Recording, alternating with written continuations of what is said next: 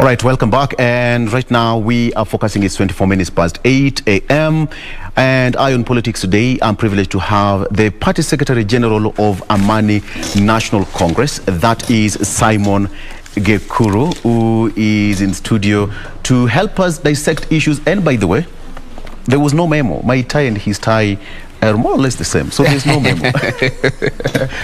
There was no memo. It's just telepathy. Yes. All right. Karibu sana. Thank you very much, brother. We've not met this year. Is it still safe to say Happy New Year? It's 17th. Very safe. Very, very safe. Happy New Year. Yes. And you are talking of the tie. You should also have talked of the shirt, because they are more. Oh yeah, yes. The only thing that is now quite different is the suit. Yes. The suit. Of course, I come from that side of Kenya. Yes. So you know. All right. Good morning, viewers. Good morning. Welcome. So a lot is happening in politics. First of all, voter registration starts today. Yes. Another round of voter registration starts today, and IEB says that they target 4.5 million Kenyans. From the Amani National Congress as a party, what is your focus in terms of making sure that the strongholds and even Kenyans in general are registered as voters? Yeah, to start with, you realize that the last time we had mass voter registration, yes, there were a lot of challenges in terms of apathy and young people, especially young people, not coming out. So what we are doing is we are using our members of parliament, we are using our aspirants to make sure that we persuade young people. Yeah. But even of importance, we make them understand what it means to be a registered voter. Yes. Because it's not just about you. It's also about your constitutional duties. It's about your future. It's about the future of those who will come after you. Yeah. So of emphasis is that the moment you don't participate, then you give room for others to choose for you your leaders. And therefore then you cede your rights, such that you will not complain in future that we don't have good leadership, we don't have good government, because you ceded your rights. And it has been said that bad leaders are elected by good people who fail to come out and participate. Exactly. So we are making this message very clear, and we have a roadmap, we have a plan to make sure that through our aspirants, who are very many actually, through our members of parliament, through our MCAs, we talk to our people, we talk to young people, especially where, as you said, our party is very strong in Western. Yes. And so we are hoping that it will be different this time. Yes. All right. A lot happened over the weekend, part of last week until part of the weekend. Perhaps we just listen to what your party boss said yesterday when he was in Kisii region yesterday. Perhaps you can just get that one, Director?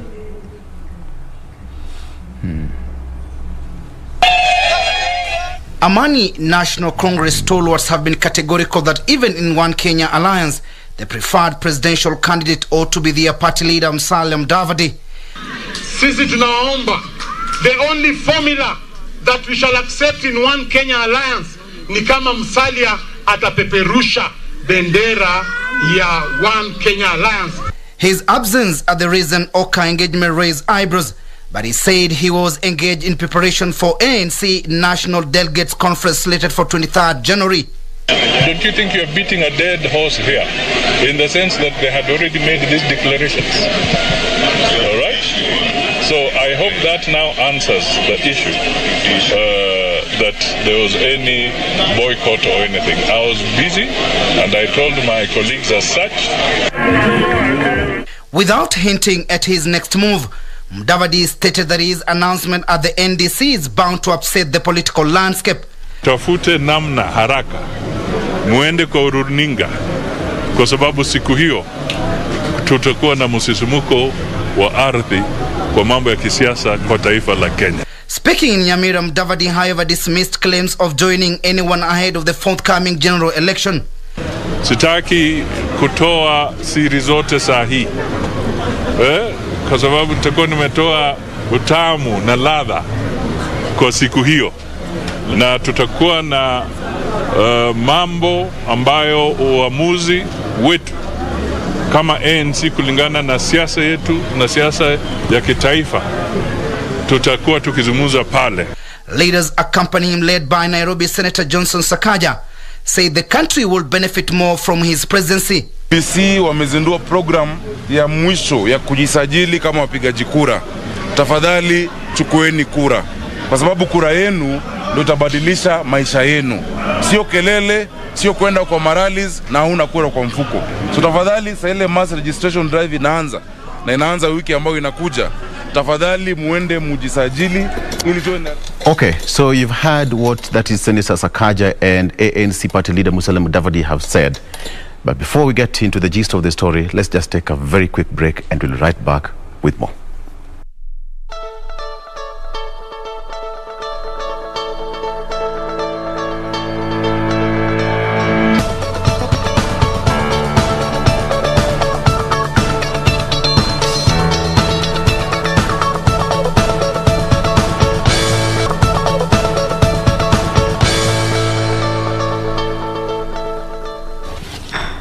Welcome back. So let's just pick it from where we left, from that clip where Musalia Mudavadi, the ANC party leader, said that on 23rd, that's coming Sunday, indeed, we expect some pronouncement that will shake the political landscape.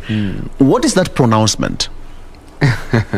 Very interesting. You see, for the longest, people have been speculating and wanting to twist my party leader or even our party structures to move either this way or that way in the political divide. There has also been this nonsensical talk that this is a two-horse race.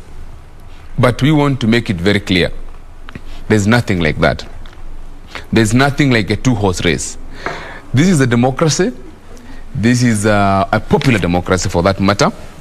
And people should expect that there will be more than the two, and probably even 4 or 5. So when the people in the media, you and others, want to drive a certain, and I don't want to accuse KBC for that. I think you've been very moderate. You've been quite balanced. Thank you. But we've seen certain media houses working for certain presidential candidates and trying to make it look like a two-horse race. So come 23rd, when we are going to have our NDC, my party leader has said it. Personally, I have said it earlier, and before I have said, we are going to make very, very serious, shaking pronunciations. And of course, you don't expect me to say them here on national TV. Perhaps you can give us a hint, because the reason why I'm asking you can give us a hint is that your party leader has been quite, reserved in terms of making these pronouncements, and because even in the newspapers, there is that case of mistrust amongst the One Kenya Alliance principles. Perhaps I can say that all of them are, eyeing for that particular seat, and no one is ready to settle for anything less than that. So what is this pronouncement that you should expect from your boss? I can tell you the following. 1, let people know they cannot choose friends for us. And your friend is not necessarily my friend. I can connect with what you're saying. And your enemies are not necessarily our enemies. And this has to be very clear. So our message is, my party leader and my party structures will work with anybody and everybody who has a vision to make Kenya better. Because Musalia Mudavadi is of the view that we need to reconstruct our economy. We need to resuscitate our economy. Yes. We need to rebuild government trust from the people. We need to make people feel that government cares for them. If there is anybody in this republic who shares in those views and dreams, it doesn't matter whether it's your friend or your enemy. For us, if they share in our dreams, we will work with them. That statement sounds familiar to me. How so? Because a few weeks ago, Honorable Cleophas Malala, Senator of Kakamega, said the same statement. Was it last week but one, when he was in Gishu? He said the same statement, and he said that he was in Gishu under the blessings of his party leader.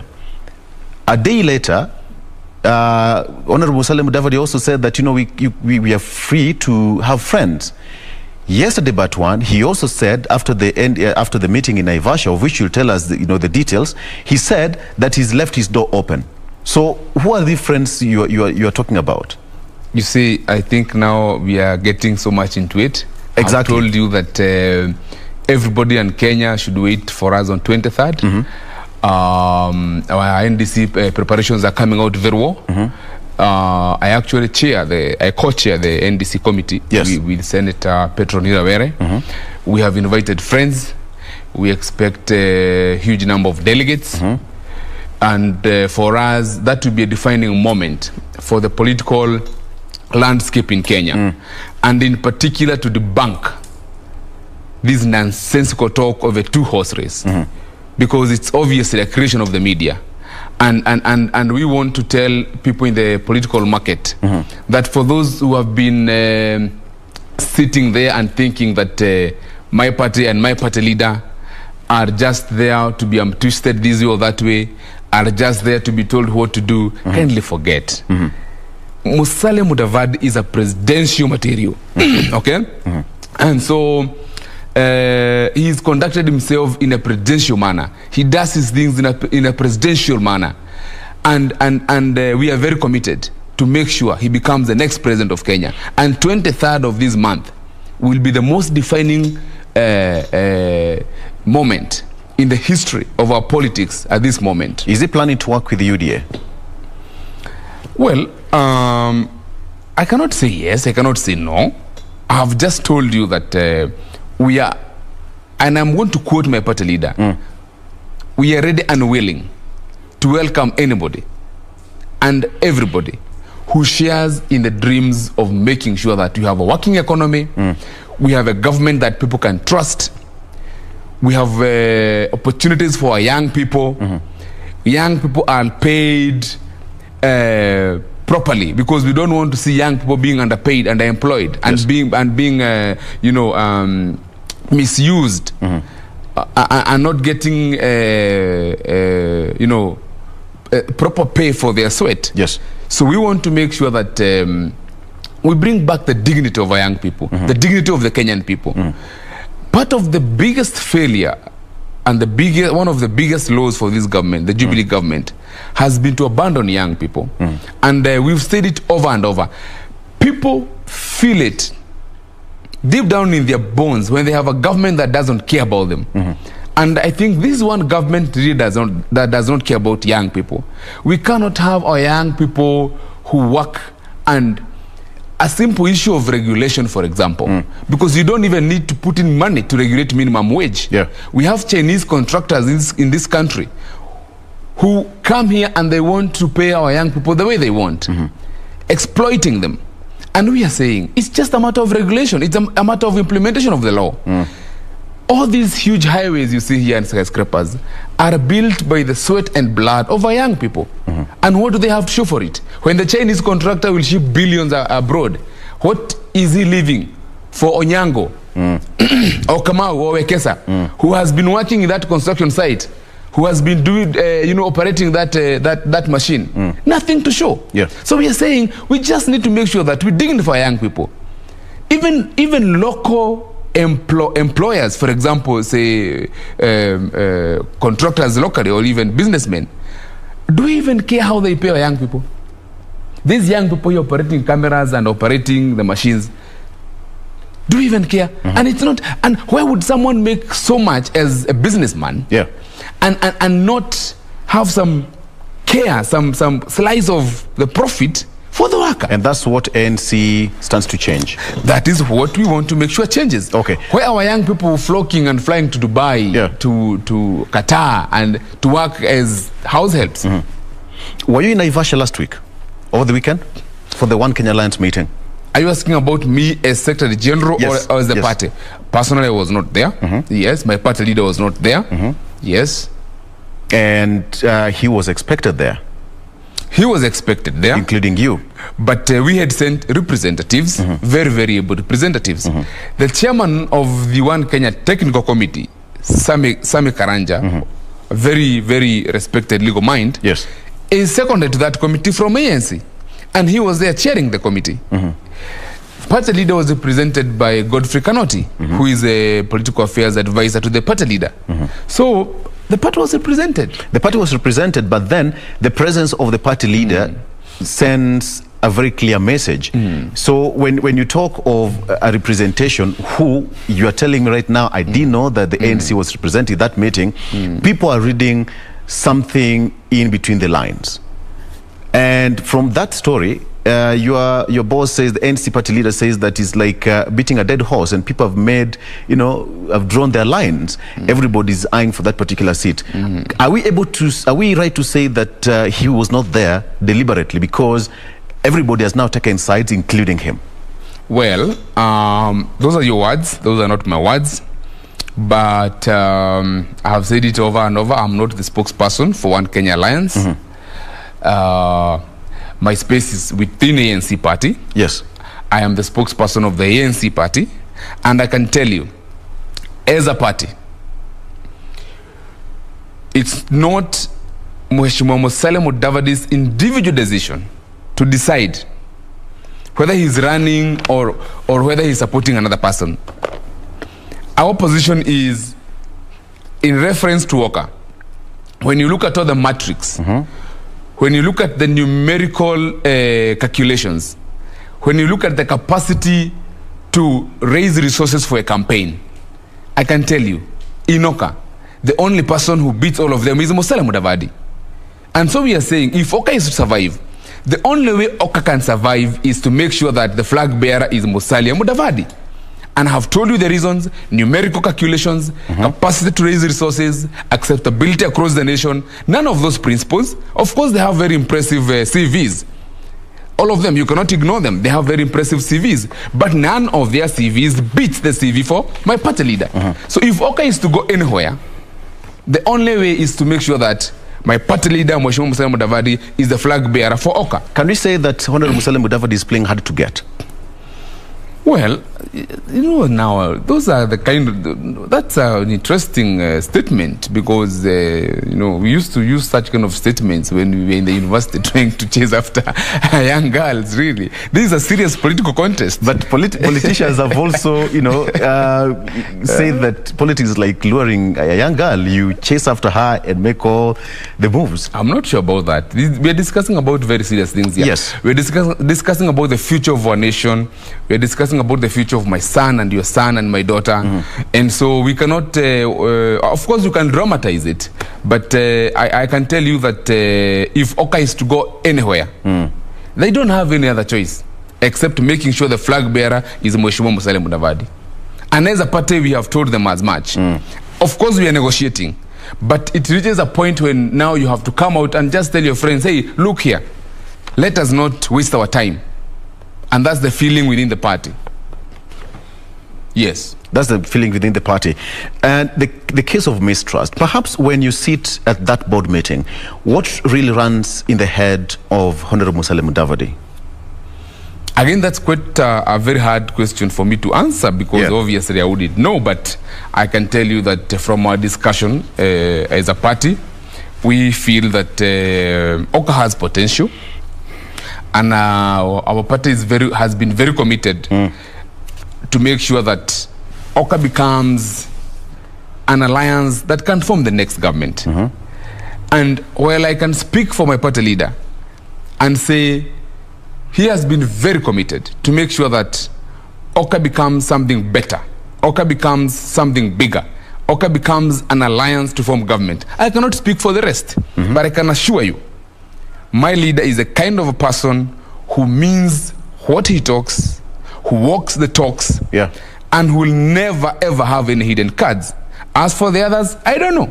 What is the bone of contention? Because we've been waiting for them to name the flag bearer and the order of hierarchy since sometimes last year, and it's been pushed again to a later date. And he's also said that come 23rd, we should expect, a major pronouncement. What's the bone of contention amongst the Oka principles? You see, coalition building and negotiations for a political alliance is not a walk into the park. It's not. You can be sure that it's tougher than the dowry negotiations.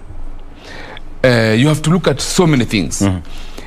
But what we are telling our partners in Oka is that if you want a candidate acceptable across the board, if you want a candidate whose track record is so impressive to earn us a winning majority in terms of votes. If you want a candidate who has capacity to fundraise in terms of resources for the campaign, it's Musalia Mudavadi within Oka. And we have told them, if you want Oka to survive, we can discuss about these other things in terms of hierarchy, who gets what and all that, who gets what portion in government and all that.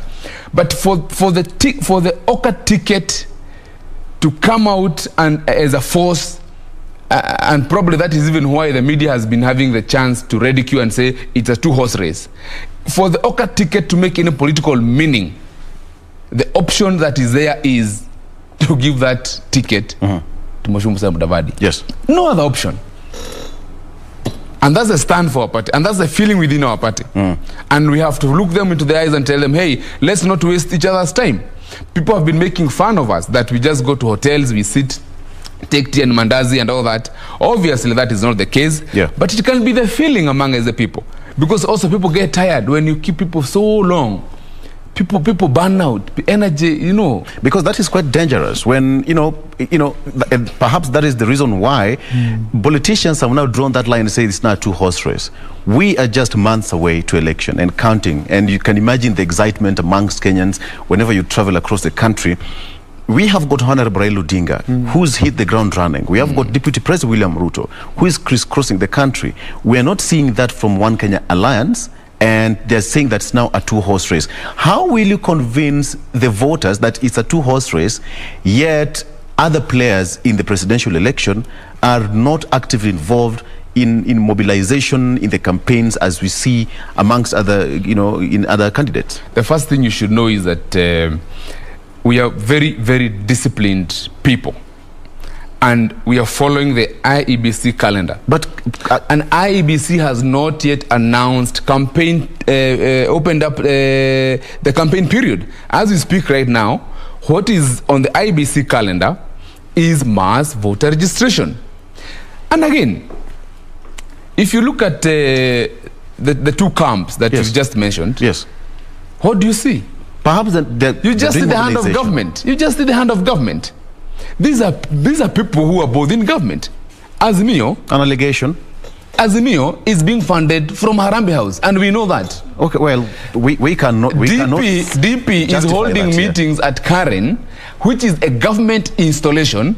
So he's enjoying government resources. Perhaps that is. Whenever you go to Karen, you are served tea, you are served mandazi and kaimati, which is from government coffers. What stops ANC from holding the same? First and foremost, as much as we have our resources for campaigns, we don't have as much resources. We are not enjoying incumbency. And again, even if we were, we are very disciplined people. Mheshimiwa Musalia Mudavadi would never do anything like that. The moment we make him president, he will observe the law, he will observe IBC timelines, because he is a stickler when it comes to discipline and the rule of law. So, what we are saying is, all those people who are running up and down, they are running up and down because they are both using government resources, which you don't have the benefit of accessing.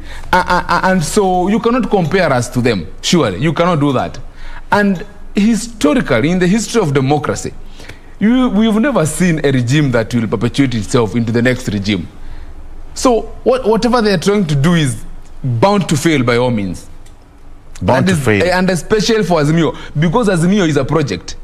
Azimio is a project, and we know Kenyans don't like projects. And President Uhuru Kenyatta, and I have a lot of respect for President Uhuru Kenyatta. I have a lot of admiration for him. But as a young man, I feel extremely let down. How do you want to force Kenyans in terms of their democratic space? You've done your 10 years. You've done your achievements. Obviously, there are spaces whereby you didn't do as much because you can never get it right throughout. But hey, don't tell Kenyans what to do. Don't get into their space. Don't choose leaders for Kenyans. You've made a very interesting statement. So, what if President Kenyatta said that it's Musalia Mudavadi? Would you have said the same statement? It's not for him to choose. It's for Kenyans to choose. Democratically, he's also, allowed to make his preferred choice. He has one vote. Exactly. And which counts. If I were him, I would do what President Kibaki did. Sit back, let the ground play fairly. Don't interfere. So the question is, if he picked Honorable Musalia Mudavadi, would you have said the same statement as the SG? If he would choose him as an individual, that's fine. But you see, if he came on a platform and said, I want so and so, it wouldn't even probably work for us. You have an NDC coming up on 23rd. Yeah, correct. What should you expect from that NDC? As I told you, we are going to make very, very serious pronunciations. Right. Pronunciations that will shift the political matrix. Pronunciations that will change the whole narrative. Yes. We want to debunk this nonsense of a two-horse race.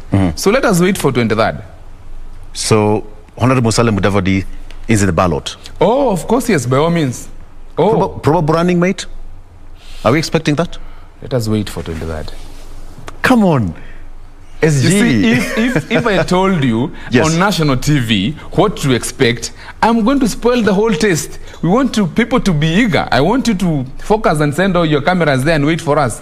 I want you to focus on party leader that day, and you hear nothing else. Until he gives the pronunciation. It's a special NDC, or we are having delegates from across the country? Well, legally it's a special NDC, but still, special or not, you have to get delegates from across the nation. Yes. From all the 47 counties. Yeah. So are we expecting Musalia Mudavadi to declare his candidature on that day? Well, okay, what will happen, just maybe if I can say this. Yes. The Amani Council, which is one of the highest organs of the party, has already endorsed him to run. So what the NDC is going to do is to ratify that decision by the Amani Council, to ratify the decision of the Amani Council that His Excellency Musalia Mudavadi is going to be the candidate, the presidential candidate for the party. Yes. But also, it's important that Kenyans also note, at the same time, the Amani Council has mandated him to enter into negotiations with other parties, with other like-minded party for a coalition building. So again, the NDC will ratify that decision on Sunday. But of course, now there will be the moving, the shaking pronunciation that I cannot tell you here. We are really waiting to hear, and I promise to invite you next time so that you can give us the gist of what happened there. I'll more than glad to come. Exactly. Who are some of the notable figures politically who have been invited to that NDC? No. An NDC is a strictly legal meeting. So we have our delegates, legal delegates, paid up and registered, whose register is already deposited with the ORPP. But of course, we have invited guests. We've invited our friends in Oka. We've invited other guests. So let us wait and see, From Oka only? Well, we've invited friends across the nation, and actually even outside Kenya. We've invited friends from within and outside Kenya. Include the Deputy President? Come on. That one I cannot say yes or no. I mean, I have not seen an invitation for the Deputy President. Okay. Yes. So we are having countdown to an election, and moving forward, it's going to be tougher and more aggressive. Indeed. What should we expect from Amani National Congress as a party? You should expect to see a very, very aggressive approach in terms of our campaign. We are fielding candidates across the nation. Yes. We are fielding candidates for gubernatorial positions in the 47 counties. Same for senatorial, same for women rep. And of course for the members of parliament and MCAs. So people should expect to see a very serious movement, a more aggressive ANC, a more a more active ANC. People should expect to see a whole new excited party. Yes. And there is this issue of nominations. How are you going to handle it? Because we have got consensus, we have got handpicking, and what have you. How are you going to handle nominations? Because it's one of the most crazy moments in a political cycle. Of course. You see, when it comes to nominations, our constitution, as you've mentioned, gives us several options. Yes. We can do direct nominations. We can do consensus. Right. We can do hand-picking. We can do competitive secret ballot. So I think what's important for our aspirants is to note that we will make sure our nominations are free and fair. That's the most important for them. And of course, we are going to use all those methods as stipulated in our constitution. But the most critical thing is to tell people and our aspirants and our supporters our nominations will be free and fair. And by the way, it's not a must that nominations must be competitive, secret ballot. No. We want to have an approach that will make our candidates and aspirants feel they have not used as much energy for the nominations, because we want them to have enough energy, enough synergy for the main IEBC election. Yeah. So we'll try and make sure that we make it as comfortable for them as possible, but free and fair. Okay. And finally, Bwana SG, do you, as ANC, do you support pre or post-election pacts, coalition pacts? Of course we do. We are expecting that by the time we are getting into August, the law as it stands talks of 3 months. We'll have deposited something with the ORPP. We are also open maybe after that is post. We could also get into something. And again, I may not discuss much, because you will also hear something about that when it comes to the pronunciations I told you about on 23rd. I hope it will be an earth-moving pronouncement, as you correctly put it. It should be. It will. It will. Yes. All right. Thank you so much. We've been speaking to the Secretary General of Amani National Congress, that is Simon Gikuru. On 23rd, they'll have the NDC. That's coming Sunday. Coming Sunday. Yes. Coming a Sunday. At the Bomas of Kenya. Bomas of Kenya. You have to get it right. So if you are a delegate, you'll be invited. The venue is Bomas of Kenya. And later on, just promise me on national television that you'll be back here. Of course. I mean, anytime you call us, we will come. We love to use your platform to talk to Kenyans. Yes. So be sure we'll come. Please send greetings to your party leader. Indeed. Mwambie Mr. Mwami that we are watching. Asante sana. Thank you for having me. Okay, so we're taking a break, and we'll come back. We are not done yet. A lot is coming more after this break.